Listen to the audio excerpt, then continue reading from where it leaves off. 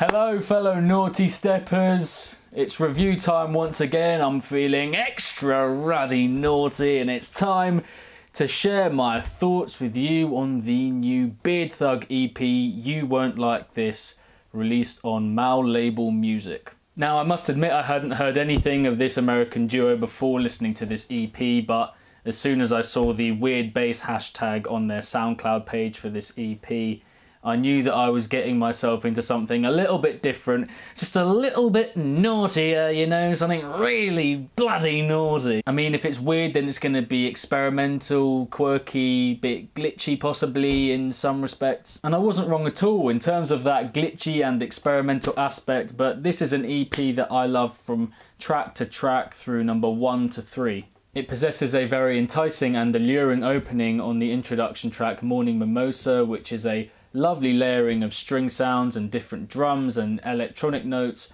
all blended together nicely to give it that really epic feel as soon as this one kicks off.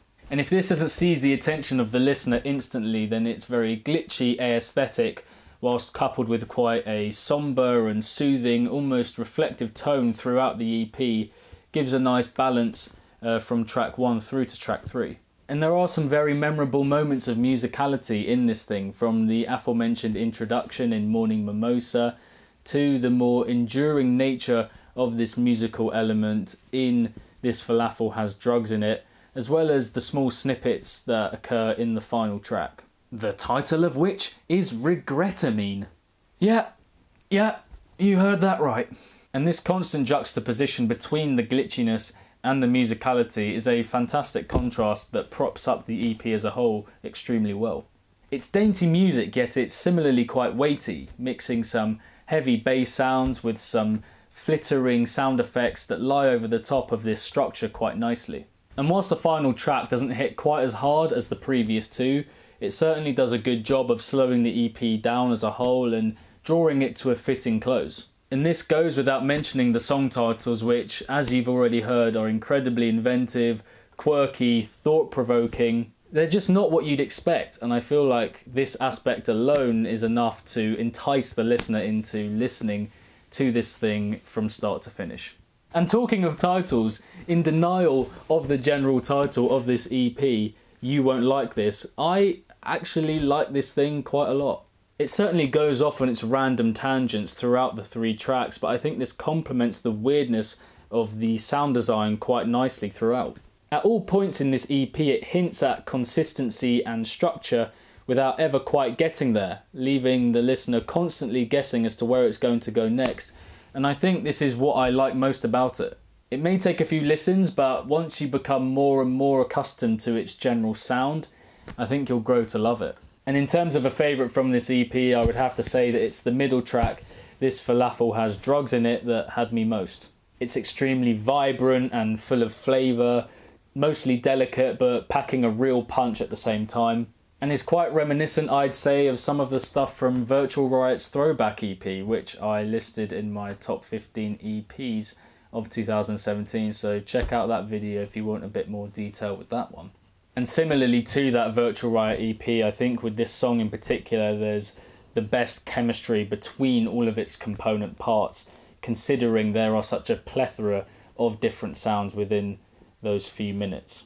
And if you like this EP overall, then I would definitely suggest listening to some Savant, some Glitter Soda, some Ulasile if you want to have this sort of glitchy style but take it in a darker direction, and even some Cohen Sound. And I shall link some stuff from all of those artists in the description box down below.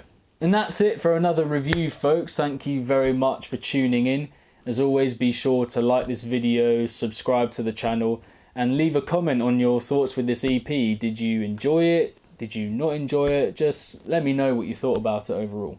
And if you've enjoyed the content so far, this video, including previous ones that I've done in the last couple of weeks to get this channel up and running, then be sure to share it about with anyone that you think might be interested in the concept as well. And in the description box as well, there will be links to my past videos, including the review of the Audio Records compilation that I did the other day, as well as my yearly favourites of 2017 playlist, which includes singles, remixes and EPs.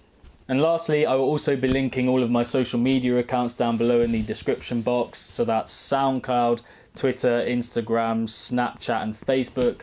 And if you could give all of those a like or a follow, then I'd be very grateful. It'd be much appreciated. And lastly from me, if you do think of anything that you want to see me do on this channel beyond EP, album, compilation reviews, then do let me know. I'm almost definitely going to be starting a Tracks of the Week review video from Monday, and that'll be going up once a week. So that's one thing beyond the reviews. But yeah, if there's anything else you want to see, then do let me know in the comments. Never forget, people, if it's naughty, then you know.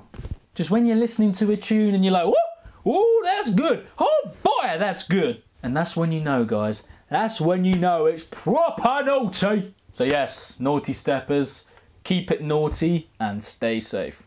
Peace!